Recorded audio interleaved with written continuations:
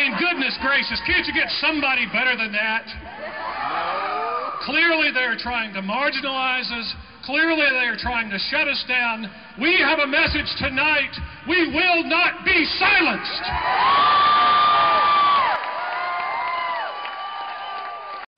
Who are largely responsible for this event tonight and largely responsible for Arcadian.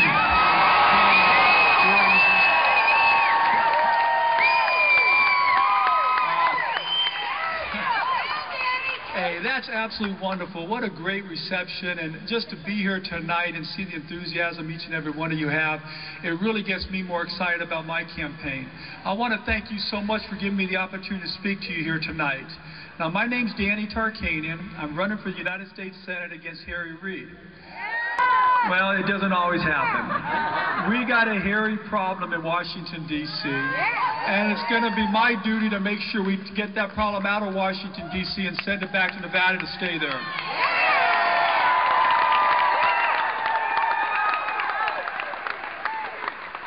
I'm running for the United States Senate because I'm concerned about the direction Harry Reid has taken our country. Reid is out of touch with Americans. Why Harry Reid lives in his penthouse suite at the Ritz-Carlton, we have millions and millions of people around the country losing their homes. Why Harry Reid boasts how he's going to raise $25 million from these special interest groups so he could win his re-election campaign. Proposed a 4-point health care reform plan that would substantially reduce our health care costs without costing the federal government one additional dollar.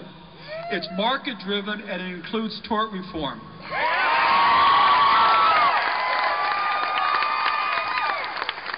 Now, Senator Reid, which is typical of him when he's on the wrong end of the ropes, he refused to meet with his constituents to discuss his health care plan. So as a result, myself, along with the local radio station, we hosted a town hall. We let everybody come and speak.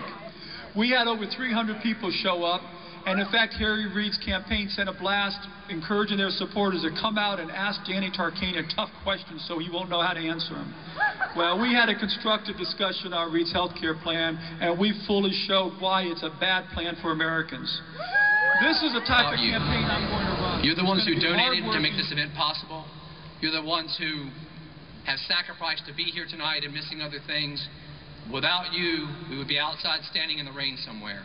So give yourselves a hand. Thank you so much. Make your voice heard, stand up. Stand up. Spread the good word, stand up. Join the Tea Party cause and help us throw a bonfire.